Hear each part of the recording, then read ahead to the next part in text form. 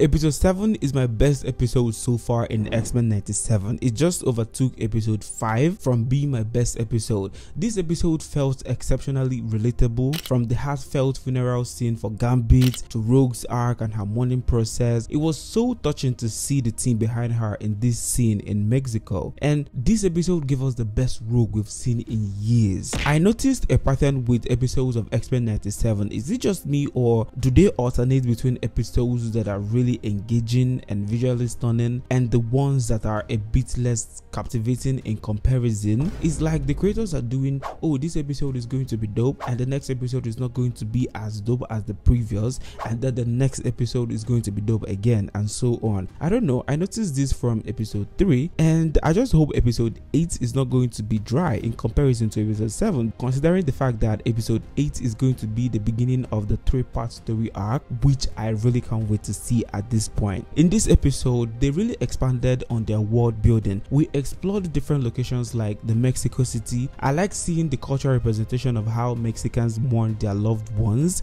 It was just so cool to see. These desert hideouts that Rogue just flat out destroyed, the snowy hideout with Captain America and the bunker, the graveyard site for Gambit's funeral. It was just emotional to see the X-Men grieve and pay homage to Gambit for the last time. Every member of the team were present except for Rogue. I actually mistook this white-haired lady for Rogue, but that is not her. Jubilee questioned why Rogue wasn't present for Gambit's funeral. I mean, of all barriers to miss out is Gambit's, and Wolverine made her understand that different people mourn their loved ones in their own different ways.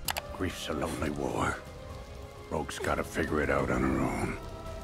We also got a look at Roberto's mansion, and of course the aftermath scene of the Genosha massacre. It was just sad. The X-Men and the mutants are trying to rebuild from the Genosha massacre remnants, and at the same time mourning the lives of their loved ones. The UN withdrew their support for mutants due to political reasons, because helping mutants will potentially make them lose some of their human supporters. This made Cyclops realize that the X-Men and the mutants are actually on their own, and he regretted being delusional to think that humans will grow to accept the mutants. Beast also realized this during a conversation with Miss Steelby, that seeking validation from humans was their first big mistake. Cyclops now got the point in Magneto's warnings that fighting for humans isn't just worth it. This episode brought out the best of Rogue I've ever seen. X-Men 97 is really elevating every character and giving them the respect they deserve, which past adaptations often fail to achieve. I love how Rogue was determined to stop Trask and Gyrick by herself. She just got tired of all the hate and the unnecessary killings of the mutants. To be honest, this is what they should have done like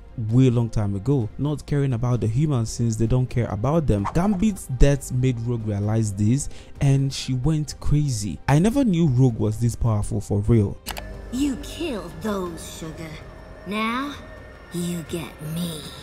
This somersault in the air was electrifying. Like, this shot right here is screenshot worthy. Damn. Rogue set out to track down Gyrick and Boliver Trask, since they are the humans responsible for creating the Sentinels, and along the way she met Captain America, who provided her with the information on Gyrick's whereabouts in a facility in Mexico City. Rogue immediately wanted to take actions before Gyrick escapes again, but Captain America wants to play by the book and suggests they follow orders to avoid public scrutiny. That approach will definitely slow down Rogue's vibe. She knows Captain America will try to stop her. What she did afterwards was funny as hell. She took Captain America's shield and tossed it out in the wild, so that looking for it will keep Captain America preoccupied, and that way he will not have time to intervene in her mission. Like, that was so brilliant. Meanwhile, Boliver Trask is already trying to redeem himself because Sinister is now going crazy with the Sentinels. He reached out to the X-Men to meet up with him so that he can explain all that is going on. Personally, I'm not buying into his redemption because it was a matter of convenience if you ask me. Bro got scared and now wants to redeem himself.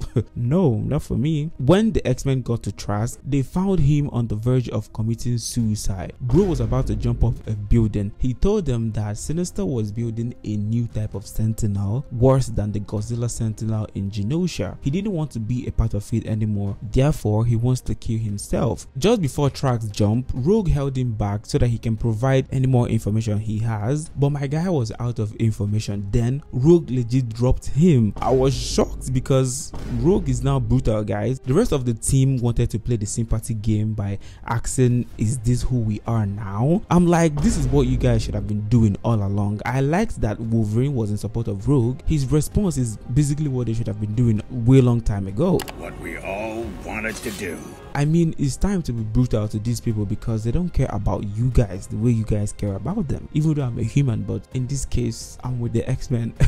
The twist that came with Trask jumping off took me by surprise, bro, because it turns out Sinister and Bastion are building a prime zombie sentinel, and this time is no more going to be a robot, but it will now be injected in humans, which activates when one dies. And unknowingly for Trask, he has been used as an experiment. When Rogue dropped him off from top of the building, he died and turned into a prime sentinel and started attacking the X-Men. This was the climax of the episode. For me, we got an incredible battle between the zombie sentinel and the X-Men. Morph turned into Quicksilver to battle the sentinel, and it was so dope to see Quicksilver, bro. Like, I really love how Morph brings out cameos of other characters during his fights. Jean and the rest of the team didn't stand a chance against the prime sentinel. Not even Cyclops could stop it. What saved them this time around was Cable coming from the future again with an advanced weapon to stop the sentinel. Jean then discovered that Cable is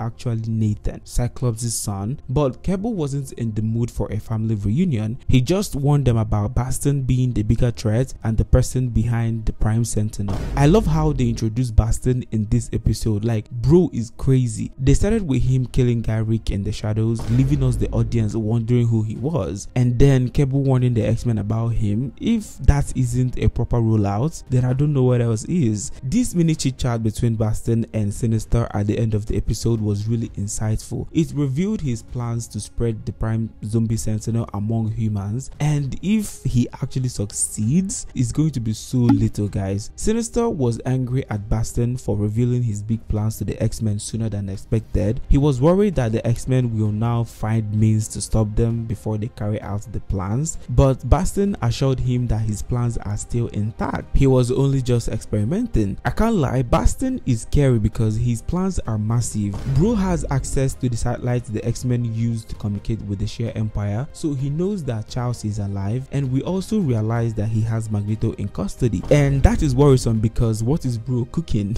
Bastion is a formidable villain if you ask me, because he has all the materials, he has the looks and the presence, and the voice acting is top notch. Like, Theo James is doing a magnificent job voicing him, and we also discovered that Bastion has had cameo appearances in almost all the episodes. This episode was just thrilling. I really appreciate the consistency in action and storytelling X-Men 97 has been going with so far, and at this point I really can't wait for the last 3 episodes. It's going to be so epic. If you made it to this level of the video, you are the real MVP. I really appreciate you watching my videos. Please kindly like the video because it's going to boost it more in the algorithm, and that way more viewers can see the video. Most importantly, don't forget to subscribe to the channel for more videos like this. I'll see you guys in my next video. I'm out of here.